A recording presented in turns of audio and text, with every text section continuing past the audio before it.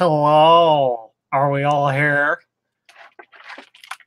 I need to make sure that my audio works. Stand by.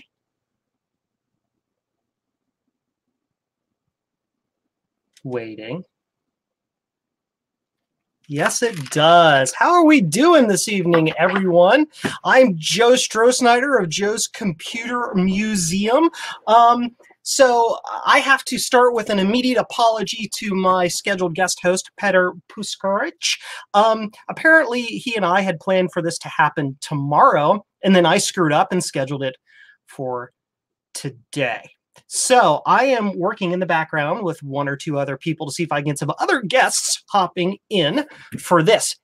Until then, I'm just going to kind of roll with it because the show must go on. Again, apologies for Petar, or to Petar, for me not doing it correctly. Anyway, so this is just a quick little live stream to discuss my reverse engineering project for the Apple III keyboard encoder. Now, I've mentioned this encoder a couple different times, and I've made an early demo version of that, or a version 1 of that I've put a few copies out there into the world.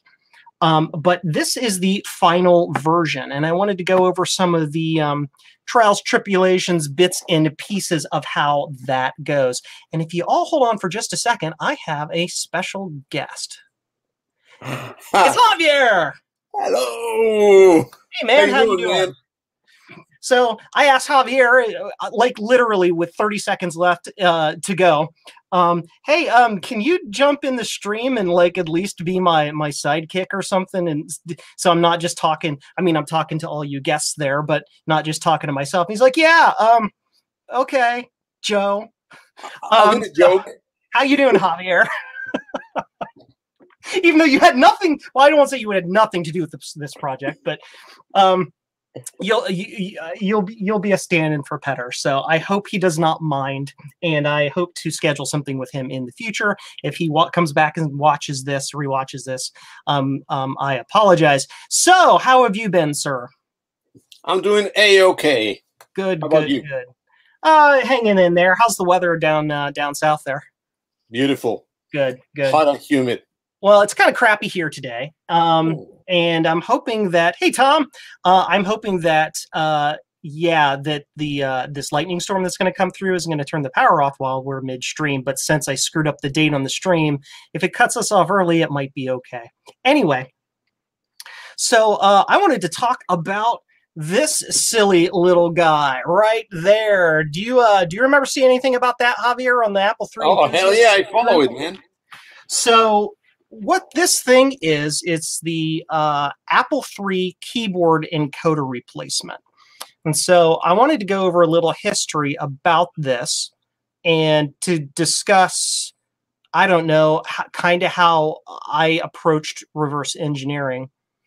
I don't know, just to share that process with anybody. So if there's anybody out there who's interested in reverse engineering, they have an idea of how that works, I guess. So the history goes, Britt Dodd, who's a fellow Ohioan, yeah, grandma says it looks like a stick of gum. Never licked the metal bits, by the way. So Britt Dodd, a fellow Ohioan, basically said, hey, Action Retro, how you doing? Said, hey, I've got these Apple IIIs. Do you want to trade? And I traded with him some Apple IIIs for some Macs that I no longer wanted, one of which was a Molar Mac, but was taking up a bunch of space. And so I traded those. And he's like, I never had time to work on these Apple IIIs. They're both broken. They're whatever. If you go back and look up some of my videos, I have a video series, like a 2-video series where I fix these Apple IIIs. But one of the Apple IIIs has a bad keyboard encoder. And the thing about with the Apple III is that the Apple III has a custom keyboard encoder chip. It's a variant of the standard General Instrument AY5 3600 Pro keyboard chip that's in the Apple II. It's electrically identical, but the mapping is different, meaning you press a key and you get different stuff out based on the key press. So you can't just throw an Apple II encoder in there.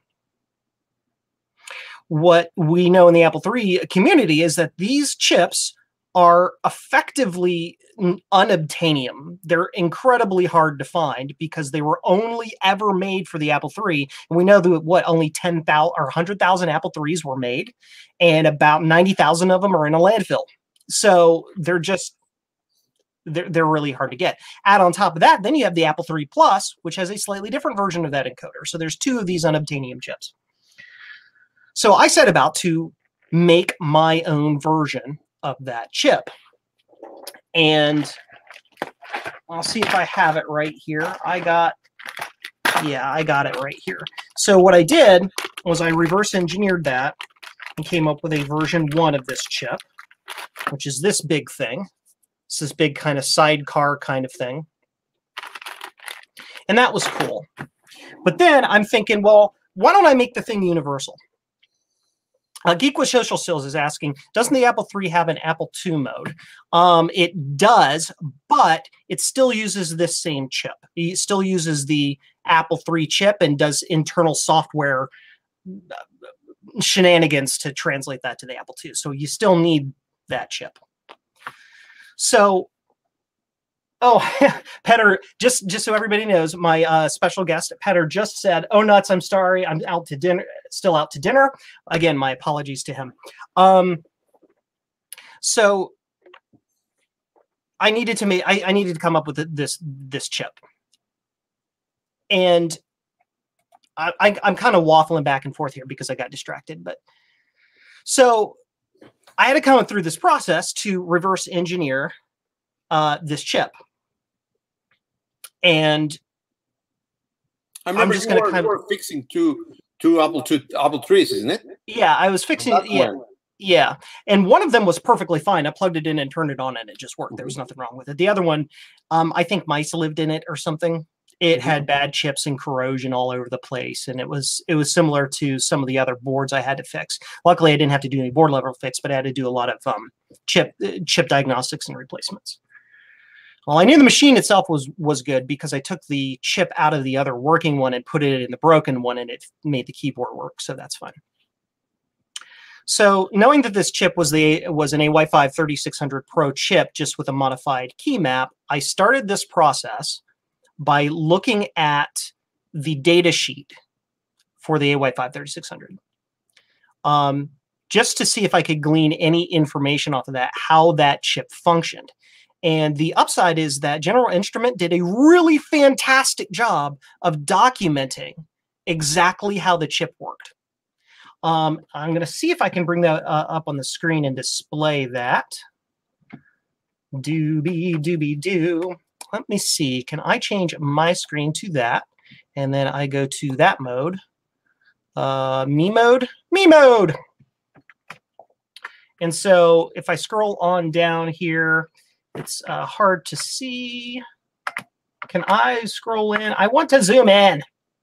There you go. Yeah, so basically right in here, it's like when a match occurs, delay network is enabled, yada, yada, yada. And it tells you, like, this operation section right here is really fantastically good at describing how the chip operates. And then if you go down here, it has a timing diagram too, so it can tell you this thing has to happen, then this thing has to happen, then this thing has to happen in this order. So I was able to deduce that.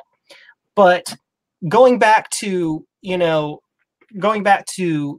we go, how I was going to do that, I was like, well, now I've got to, I know this timing and that's fine, but I have to somehow generate an operation that would do that, right?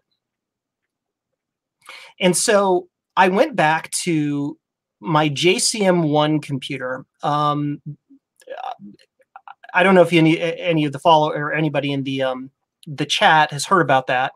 But basically, I made a little 8-bit computer on my own that runs BASIC, and it runs binary programs, and it plays music, and it does all that stuff. And it's kind of in semi-abandonment mode right now because of, I got stuck designing the video controller for it, but whatever.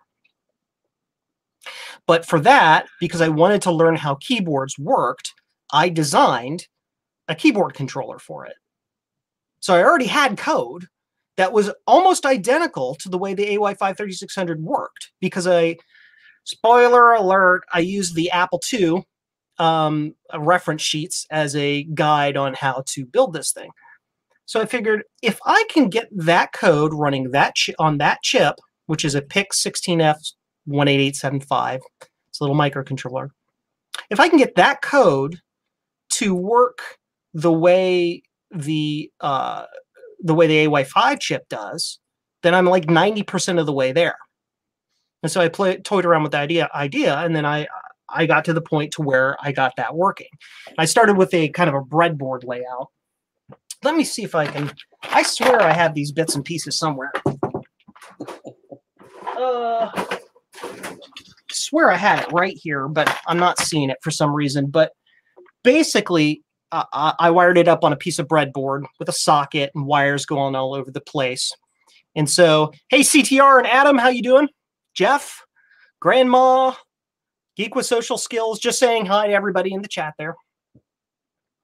So the trick with getting this chip to work with the Apple II or with the AY5 was that I had to map the pins on the chip to the actual pins in the socket, because the power and ground pins were in different places and all of that stuff. So I created a little adapter board, which, you know, is what this board here is, that wires all those lines from the chip to where they're supposed to go, right?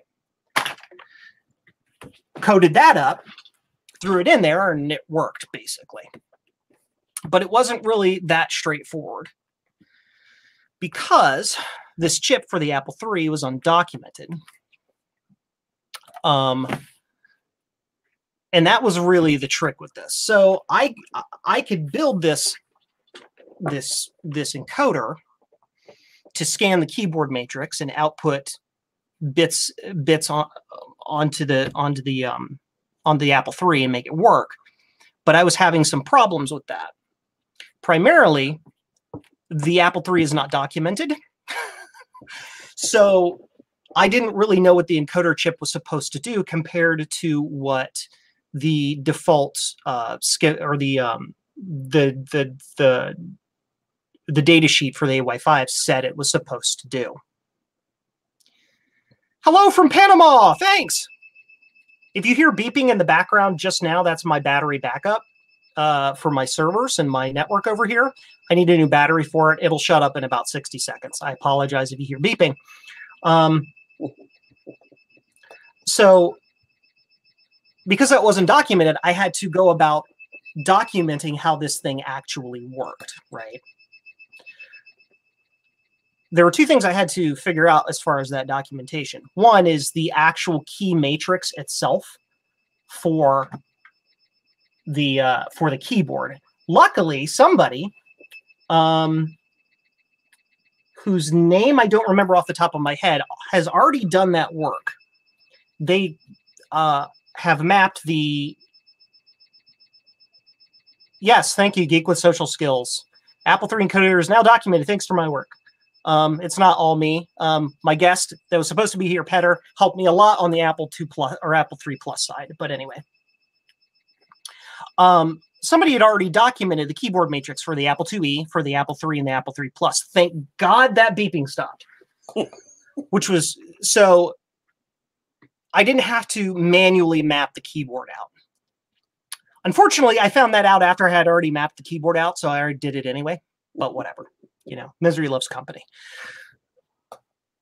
But the main part of it was I did not know what the Apple III keyboard encoder itself actually spit out when you pressed a key. So let's go into that a little bit. Yeah, and the beeping noise. Hi, Michael. How you doing? The encoder in the Apple II, the default AY5 3600 Pro, has a simple key matrix of 10 lines by 9 lines. It's just a cross matrix. And when the two cross, it outputs a code based on that intersection. And the codes that it puts out are in a simple, straightforward. Yeah, that was Joe's beeper going off. Yes, it's in a simple, straightforward binary sequential order. 0, 1, 2, 3, 4, 5, 6, 7, 8, 9. It's not in ASCII or anything like that. It's just the intersections are in order and it spits out a binary number. And in the Apple II, if you look very carefully, and I think you're asking me about that, weren't you just asking me about that a few minutes ago, Javier? Yep. You need a keyboard encoder ROM to convert the code that comes out of the encoder into something the Apple II can use. There's another computer that uses that too called the Superbrain. It uses the exact same chip and it does the same process. It takes that code, interprets it, and to use it as something it needs. However, the Apple III is different. The Apple III, Apple went directly to General Instrument and said, hey, can you burn us a custom ROM version of this chip? So it does not put out the default codes. It puts out ASCII codes. If it detects that you've hit the button that's at the intersection where A is supposed to be on the keyboard, it'll output an ASCII A. So I had to figure that entire process out and create a key intersection by key intersection mapping. So that's 90 times 4. What's 9 times 4? 36. Hey, AY5 3600. That's where the 3600 comes from. I had to create a 360 or 3600 bit map of all those ASCII characters to every single one of those keys from scratch. And I did that by connecting up a good old-fashioned logic analyzer to the chip while the machine was on, and then I started pressing keys on the keyboard. And that's how I was able to look at the bits that were coming out of the encoder and say, oh, when I press A, I get 6.5. That's an A. Okay, so it's ASCII. So for the ASCII characters, it was easy enough to figure out. But on the Apple III, there are, you've got shifted characters, you've got like minuses and pluses and equals and other things that are in weird spots that might not be ASCII. You have to deal with the control characters. You have to deal with lots of these other things. So I put in a basic key pattern and I tested it, and it mostly worked. But the dealer diagnostics was failing. So I then had to go through, okay, so when I press enter on the numeric keypad, it does something different. It makes it think like the control button is pressed while you're hitting enter, and little bit patterns like that. So I ended up figuring out all those bit patterns, throwing it in there, and it just worked. So, that's the basic process. It's hard to describe that process in depth with any specificity without going total ham and nerd on that. But I wanted to at least try to attempt to discuss that process henceforth and forthwith. I will 99 times 4 equals 36. Thanks. So questions, comments, thoughts. Does anybody have any questions on how I got to where I am in this process right now? Put your questions in the comments, and we'll answer your questions. Questions from you, Javier, about that process? No. Are you Mr. Shy? With lights on. What's that? I know nothing. No, that's not true.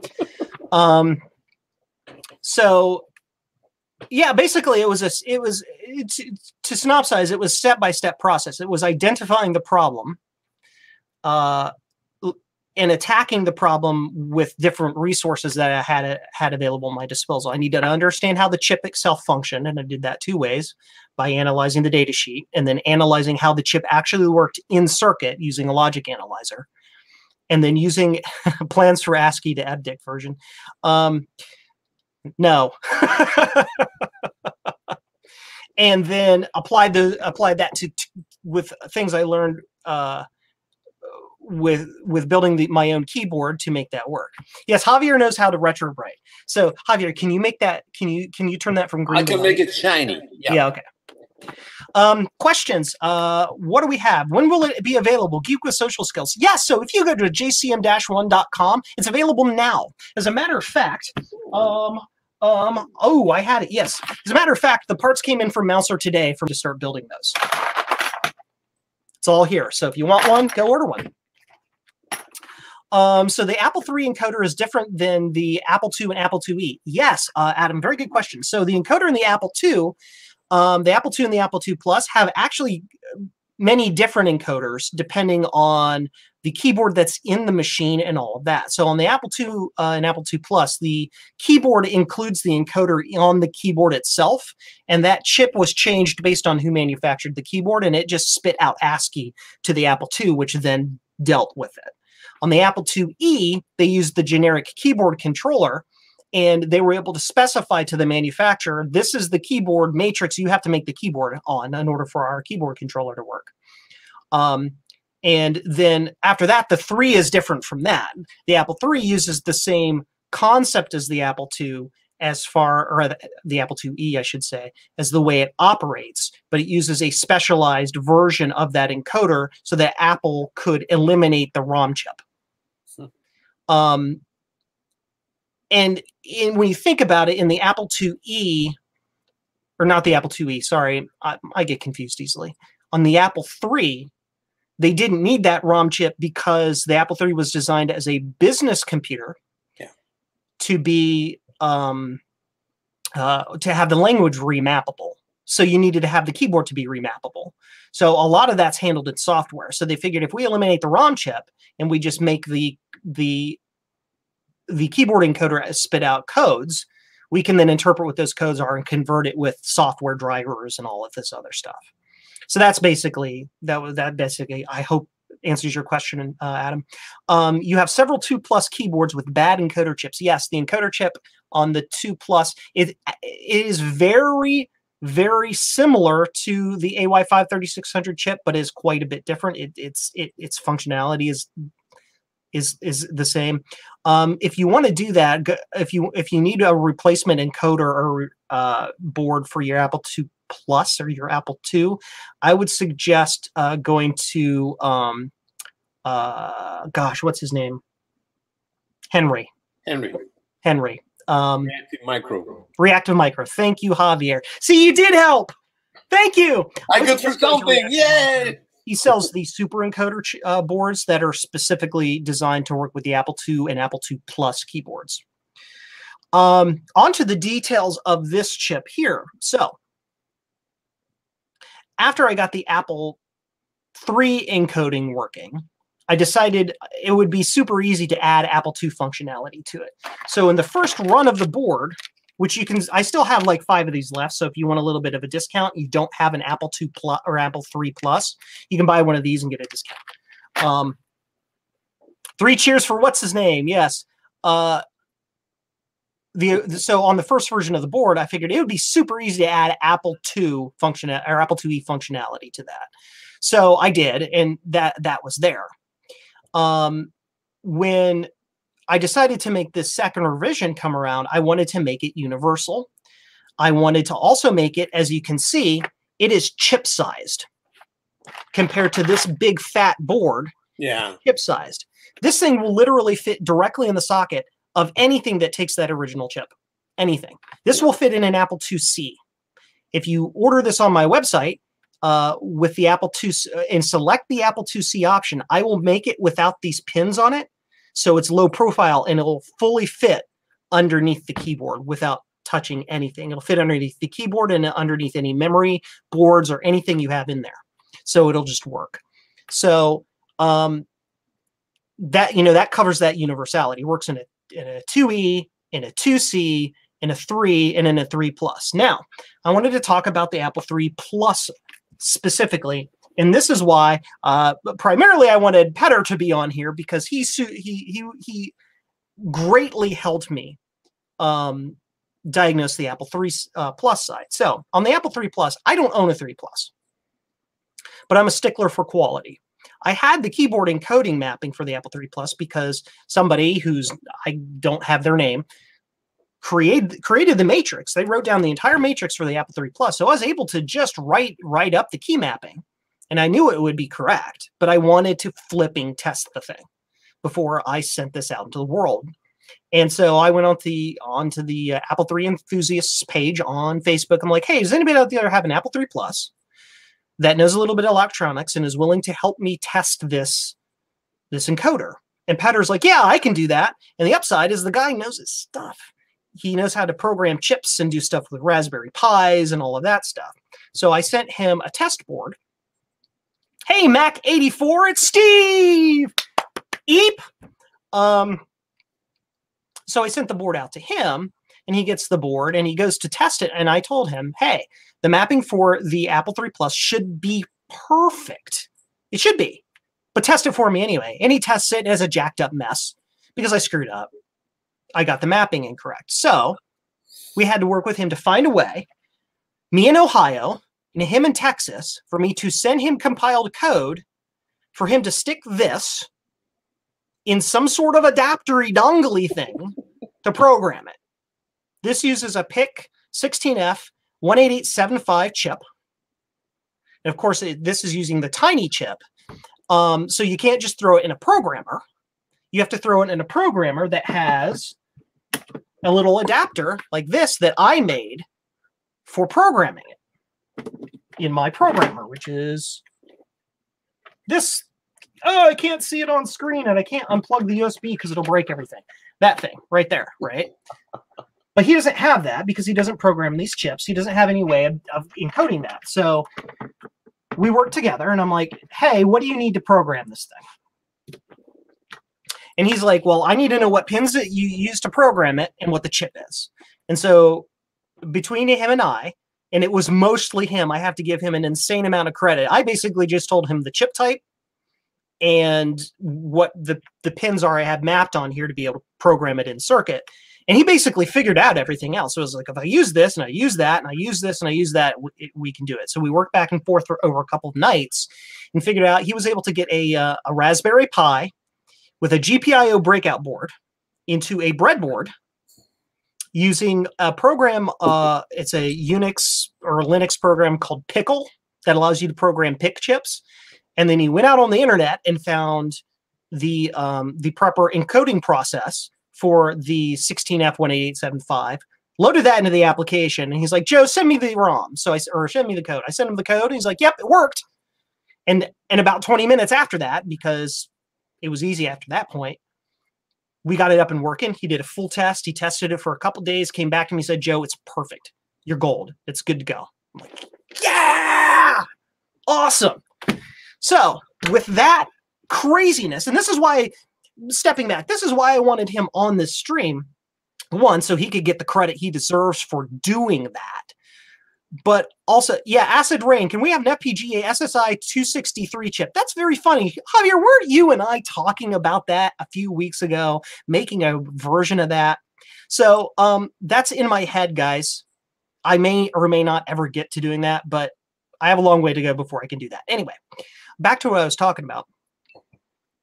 I really wanted him here because I wanted him to be able to get the credit for he deserves, and for him to show his setup, to show all the bits and pieces that he put together, how he connected it all together, the program that he used, all of that stuff to get that thing to work.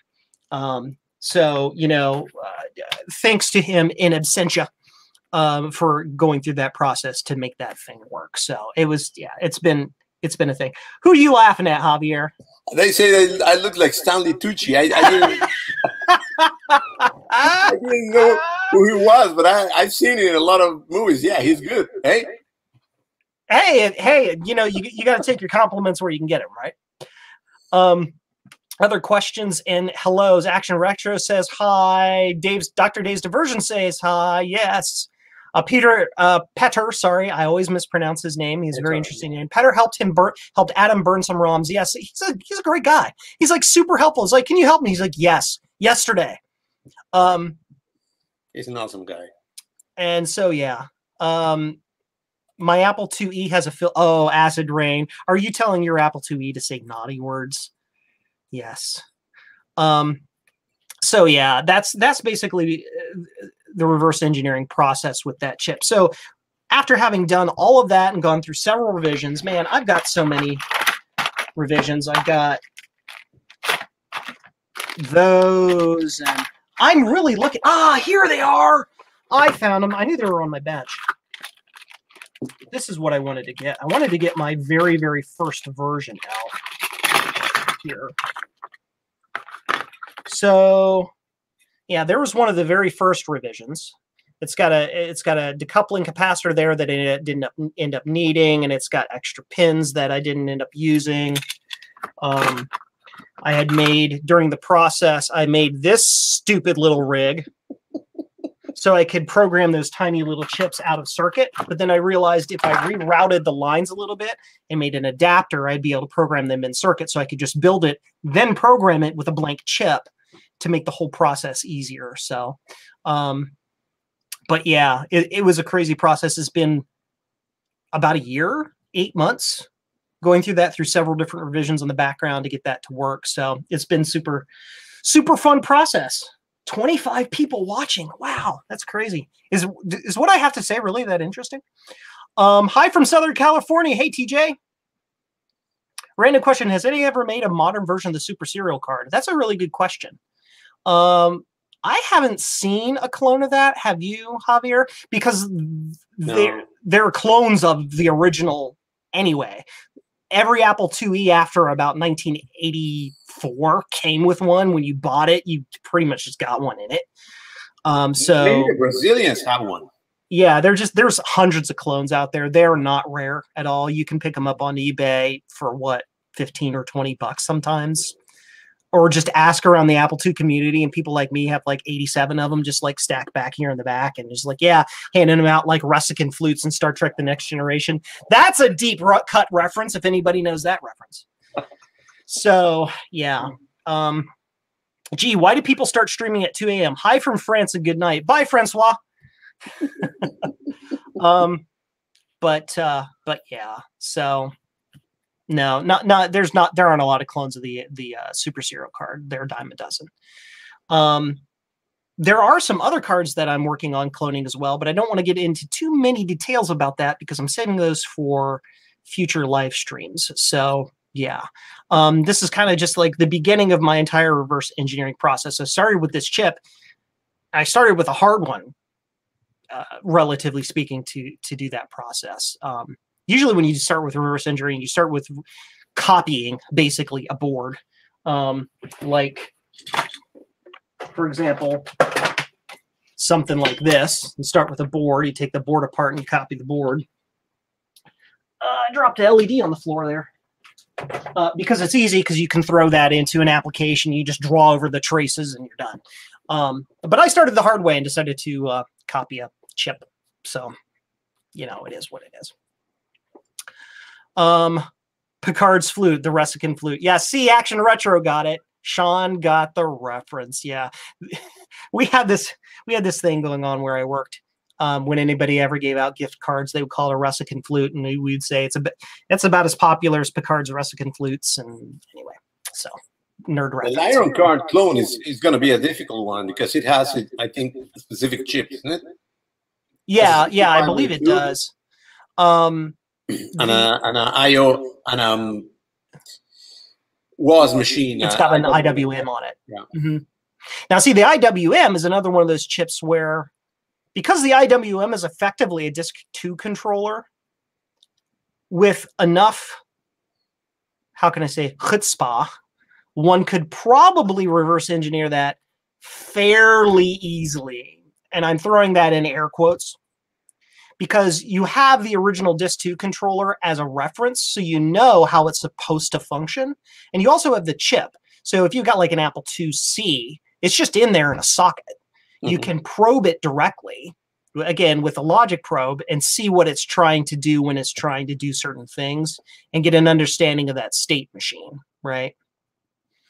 But Javier is echoing. I'll bet you're echoing probably because I have my speakers up too high. But oh, I muted myself anyway. Yeah, and Adam, yeah, he just said Big Message Wires is working on something similar, and that's what I was going to mention. He's working on that Yellowstone card. He's basically doing that reverse engineering process for the I think it's for the Lyron, but basically it's going to be a universal card that does smart port block devices and floppy devices. So yeah. Kai Robinson, the guy who's working on the SE Logic board. Yes, SE Logic board. Want one. I want one of those. Anyway, yeah, reverse engineering on the Swim and some other custom Mac chips. Yeah, and we're talking about reverse engineering. Let's go down that, down that rabbit hole. Absolutely. Because the SE Logic board, even though we have the board, we don't have all the chips. So a lot of the chips are Jelly Bean. A lot of the chips you can still get, and a lot of the chips you're just going to have to rely on old stock, like the processor. Motorola isn't making those things anymore. But you don't have the Swim. You don't have some of these custom 2-port memory chips like are used for the video side and stuff like that. So, yeah. You can order Kai's board. See, and I know I can order his board, Steve, but I just forgot. I have a lot of other things going on right now. Is he doing an SC30 also, or just SC? Is there an HDMI mod for the Apple II? Actually, yes, there is. There are like a quadrillion of those, depending on how you want to do it. You can. There's the Vid. Is it the Vid HD? Is that what it's called? I'm not sure if you can still get those. I think he's paused production on those. He's behind. You're muted. I can't hear you, man. I unmute myself. Can you hear me? Wait, you're not muted. I have my speakers down, so you won't echo. What was that?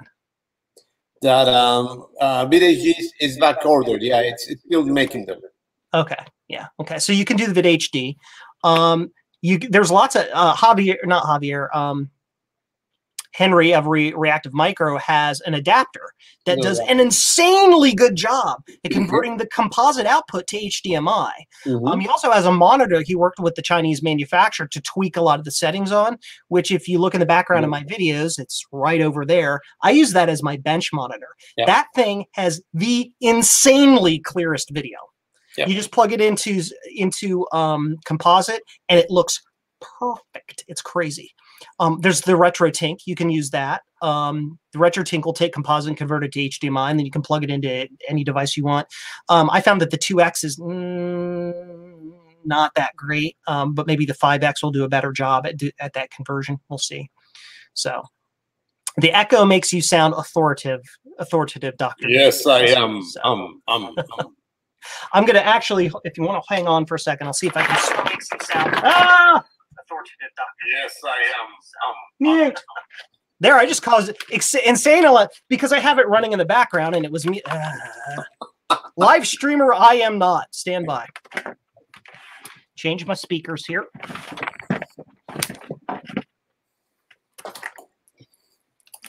There we go. Hopefully the echo should be gone now.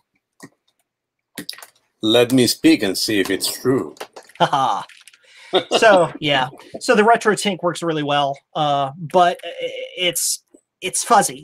When you think about it, the RetroTink, it almost seems to me like it's trying to emulate the original television look on a CRT. Which, if that's what you want, okay, that's fine. But I don't know. Old Pigeon is saying, I got the VGA adapter from A2 Heaven, stuck it on my RamWorks. I have the same card. It works really well, super good. Getting a cheap 4x3 LCD TV. Yeah, you can do that. I sound smart? That's awesome, man. I'm here for the looks only, not for the brain. Hey, Javier is smart. That guy has totally knocked out of the park the proper process to retrobrite without killing your stuff. So, always. I mean, other questions. I'll show you one thing. Don't see any other big questions at the moment. So, this is what happens when you retrowrite bad something. That's when you put it on nuclear, it goes all black, right? That thing is awesome looking, by the way. That is the. It was so badly retrowrite that I had to do something. Oh, is that what it was? It was ruined. So that's why you did that. I wasn't born knowing everything, Was it your retrobrite failure, or really? Yeah, a long time ago, and I just put it on the side. Shame. When I begin to do my retro ride, I messed up. That's why I tell people, don't mess up. Yeah. And I had a video out a couple months ago where I screwed up the retro brighting on a Commodore 64. I left it in too long and it got all frosty. But I have a plan to, at some point in the future, polish it with multiple grips of plastic polish until it's perfectly shiny. My but shirt. I don't know if that'll happen. 8-bit shirts. Yes. Go get a shirt from Javier, 8bittees.com. So yeah, you forgot to add the stuff that wrecks the surface of the plastic. There you go. Do you want to? I forgot what I was going to ask. Never mind. That's just how I am. Welcome to Alzheimer. Jeez, man. You know, this gray hair. This what's left of my gray hair. But yeah, the more paint you apply, the more likely the color will match. I used to do these. Hey, man, Cave Hobbies, good morning to you. It's evening here tonight, but that's okay. So, yeah, I just wanted to share that with everybody, and that those things are available now. So, you can get one of these on jcm-1.com. There should be a link in the description. There might not be, but jcm-1.com. I'll put a link in the chat here in a minute.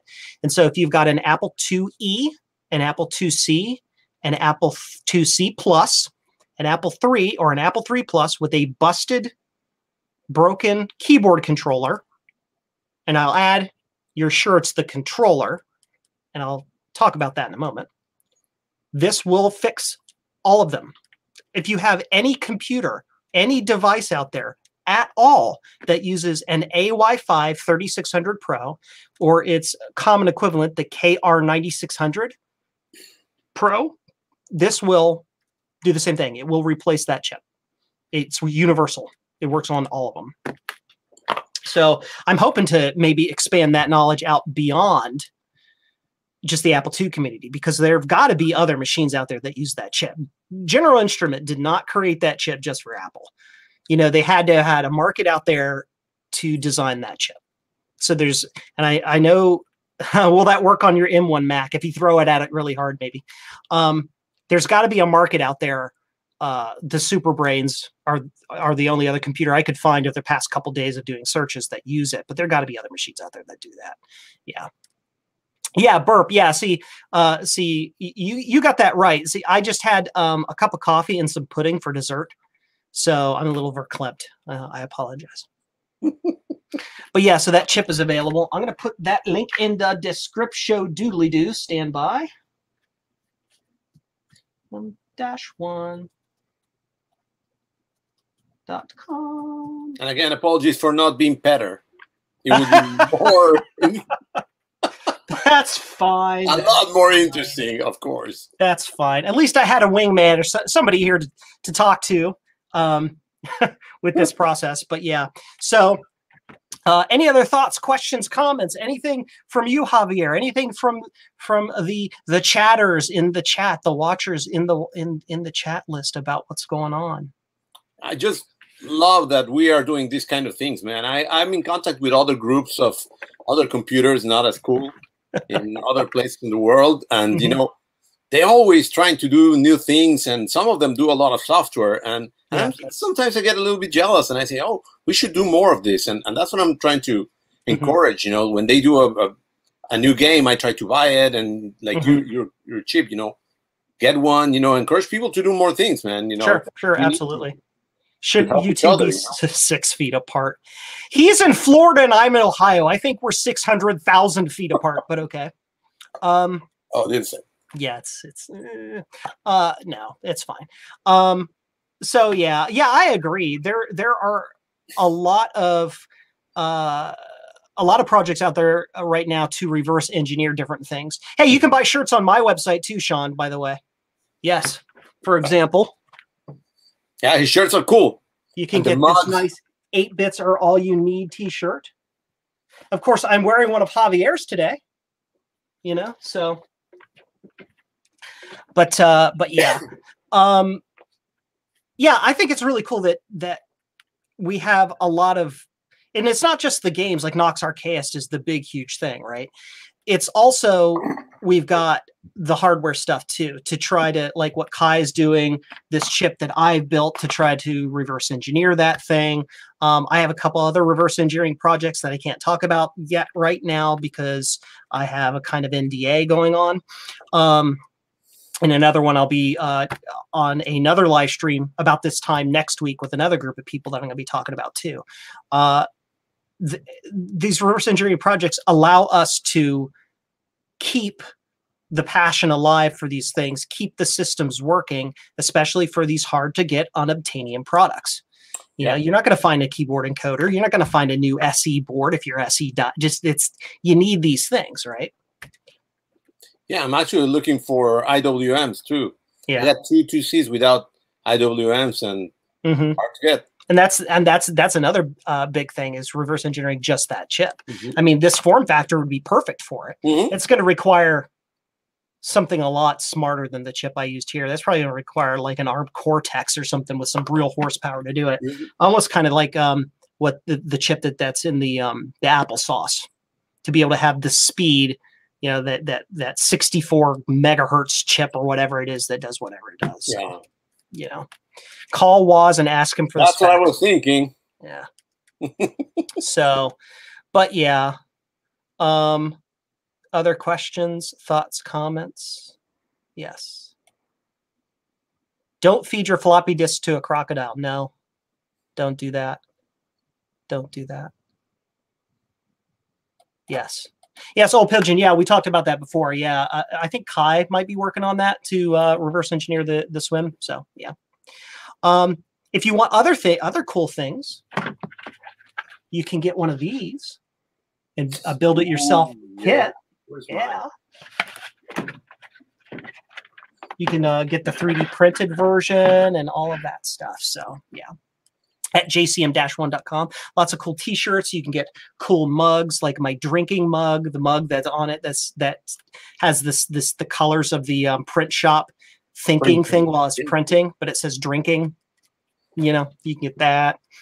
But yeah, Light Bright, exactly. I wanted to make one of those that allow you to change the LEDs like a Light Bright, but it would have been too expensive to do, so I didn't do that. But yeah. Yeah, there are things that are very expensive to make. That's the only problem. Yeah, I had to tons of resistors and all of that stuff. And Justin, hey, how you doing? So yeah. So it's been a process to do this project, but I really am glad that I was able to actually make the thing happen and get it out there into the world and get it to where people can order those and get their Apple II or their Apple IIIs fixed. There was one thing I did want to discuss on this before anybody goes out and just randomly buys one because they have a busted keyboard in their Apple III.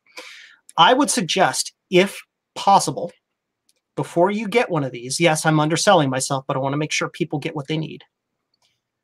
Before purchasing one of my replacement chips, if you happen to have another Apple III that you can swap the keyboard chip from, and test that first. Because the Apple III has a lot more involved in its keyboard circuit than just this encoder that can cause things that make it seem like the encoder is bad. There are flip-flops and bus transceivers and things like that that couple the keystrokes onto the Apple's data bus, that if those are bad, it'll seem like the keyboard controller is bad when it's not. So I'd hate to sell you one of these chips and then have you not need the chip, right? So that's a little word of advice there. If you're curious about that process, if you go to jcm-1.com and go to the Contact Us page and want to ask me questions, you can ask me questions there. If you know I'm on how to get a hold of me on Facebook, you can ask me questions there. I also have my tag right here, Museum Joe on Twitter. You can send me a direct message on Twitter there if you want to get a hold of me there. If you have questions about diagnosing that to make sure your keyboard encoder actually is the problem before doing that, we can help you out with that. But But yeah, but if you're sure your keyboard encoder is bad and you don't want to try to do an eBay search or steal one from a working 3 or 3 plus just to make yours work, because that one already works, why steal the chip from it? You know, this is going to be the solution to solve that problem. So, Old Pigeon asks, who's going to be the first to make a 281 by 192 LED array and connect it to their Apple II? I've thought about it. I have thought about it. As a matter of fact, hold on just a second.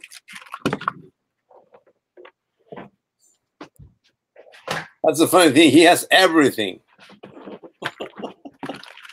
All you need are some of those.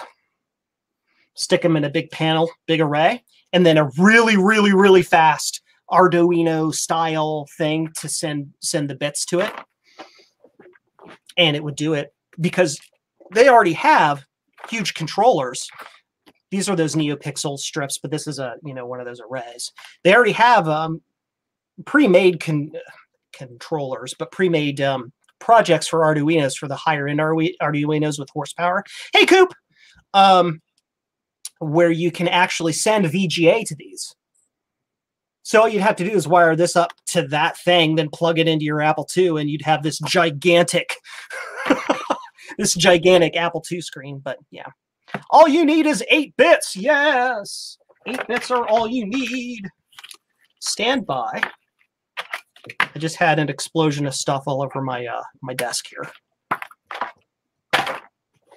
There it is.